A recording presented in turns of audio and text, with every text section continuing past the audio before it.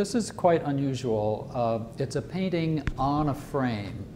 The painting is at the lower part of the frame, and the frame itself is not of tremendous note, but it is an original Florentine frame from the 15th century. But the lower part of the frame has an image painted by, now attributed to Domenico Ghirlandaio, who was a very important Italian Renaissance painter of the 15th century.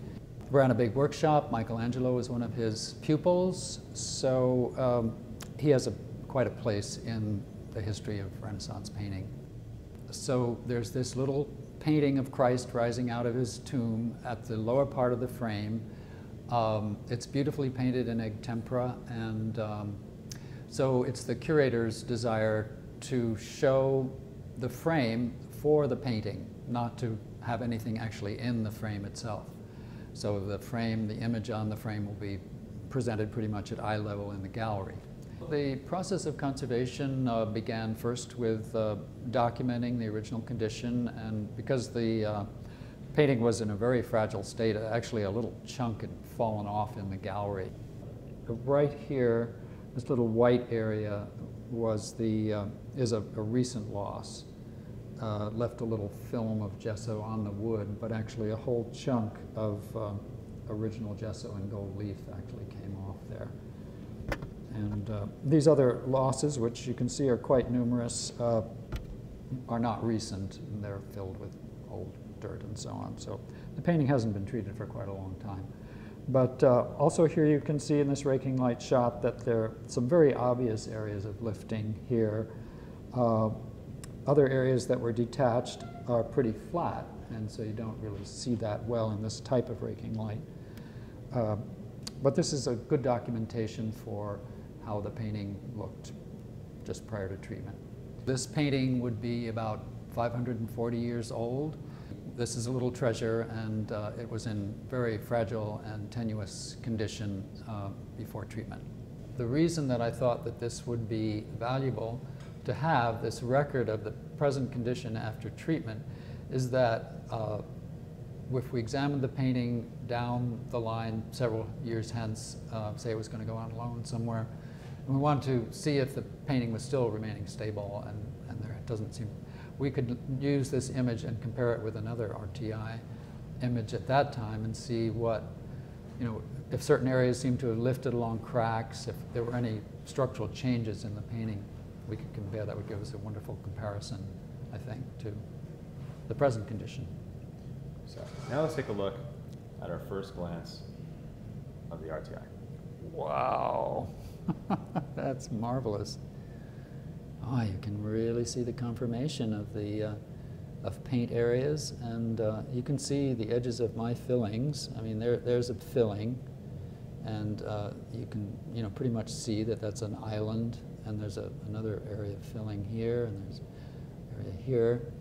And, we can see, as I said, we can see the typography so that a later image a few years from now, we could compare, and is that typography still, has it altered? So that would be very useful for,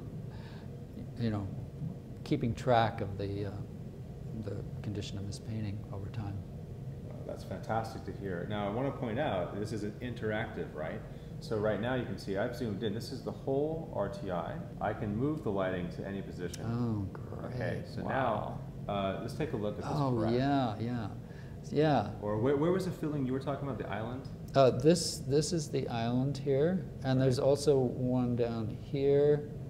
And these are less obvious. The problem with this one is the original paint kind of curved down, so I couldn't fill over original paint to make a flat surface, so the filling had to be somewhat depressed. But these are great. These are cracks, and these have all had adhesive infused into them, but sometimes debris is underneath and you can't completely flatten a lifted area.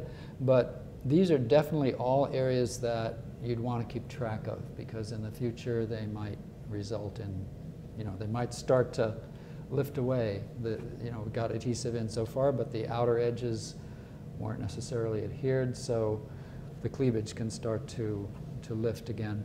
So yeah, all those that's a wonderful recording of the state of the surface.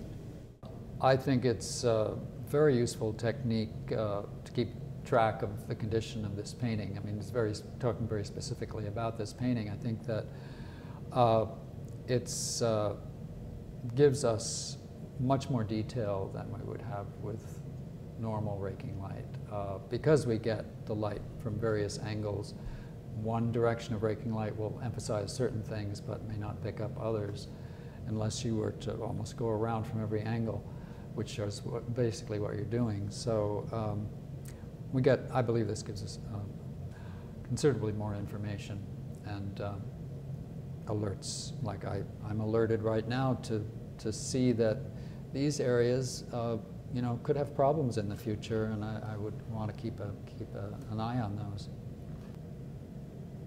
Really. Tony, thank you so much. Oh, this is absolutely fabulous. My pleasure. I'm very grateful that you guys are introducing yet another really useful tool to our examining and documenting condition. I can't stop playing with it. It's great.